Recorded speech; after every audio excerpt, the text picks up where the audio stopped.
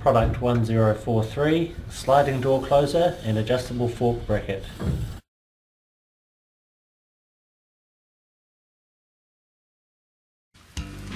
To begin assembling your sliding door closer, you'll need to attach it just above your door. In our case, we've made some brackets to attach it to, because the sliding door track comes out from the wall.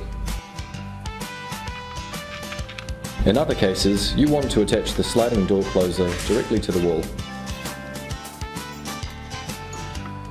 Now, attach the screw-on bracket provided to the side of the door. Use the provided clip to attach the sliding door closer to the door.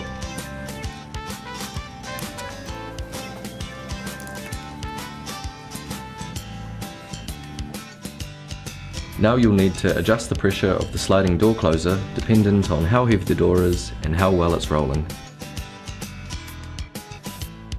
And you're done!